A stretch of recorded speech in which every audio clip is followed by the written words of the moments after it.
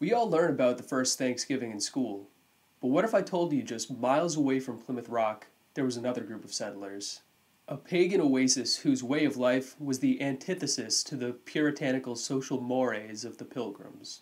A society whose freedom and open-mindedness was so startling to the Pilgrims that they would do anything in their power to stop it. Check it out.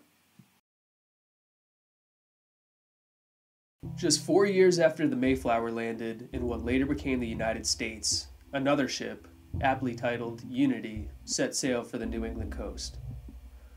Aboard this ship was Thomas Morton, a well-educated, well-connected, free-thinking Englishman who has been described by some as America's first hippie.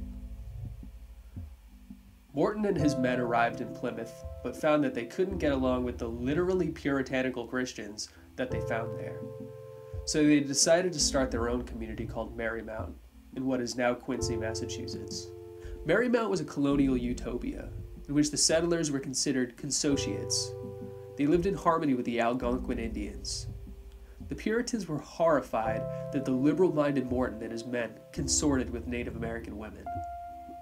They considered Morton an irreverent, drunken libertine, and they weren't exactly thrilled that his easygoing colony attracted escapees from Plymouth's strict orthodoxy. Then, on May 1st, 1627, the inhabitants of Merrymount, along with some Native American friends, erected an 80-foot pole around which they drank, danced, and drummed.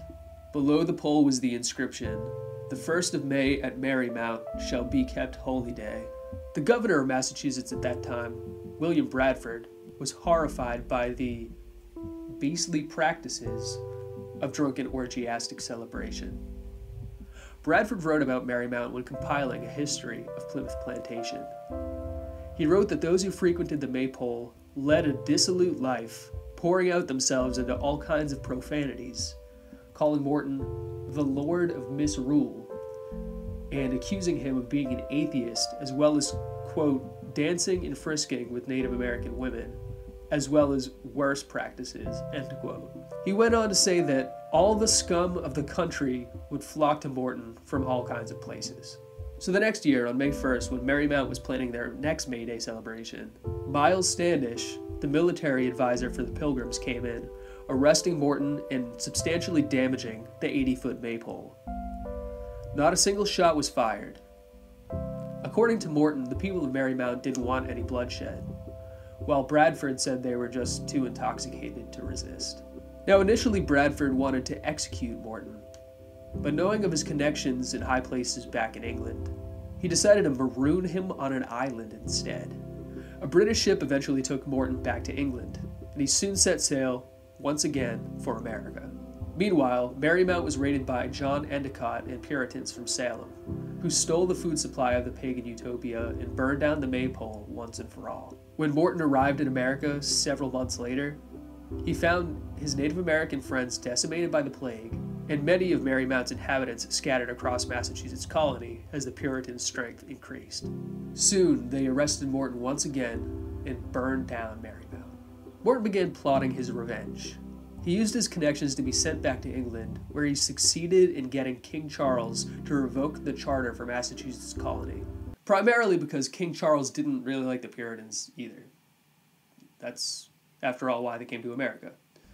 Anyway, while he was there, Morton penned The New English Canaan, a witty composition that praised the wisdom and humanity of the Native Americans, while absolutely ridiculing the Pilgrims. It made him a celebrity in some circles back in England, and of course angered the Pilgrims, becoming the first book ever banned in America.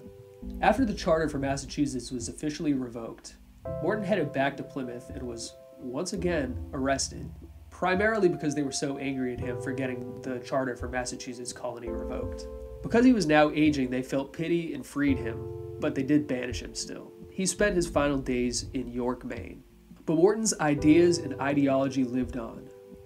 Anne Hutchinson, for instance, was a resident of Merrymount and a charismatic spiritual leader in Massachusetts, who taught a brand of Christianity that threatened to destroy the puritanical Christian community of Massachusetts before she was ultimately banished from the colony. Similarly, Roger Williams was banished for his beliefs of religious freedom and separation of church and state, leading to the foundation of the more tolerant city of Providence and the establishment of Rhode Island. And so there you have it. You know, I told the story of Merrymount because I think it's an important chapter in American history, and one that you'll never hear about in a history textbook, because unfortunately, history is always written by the victors.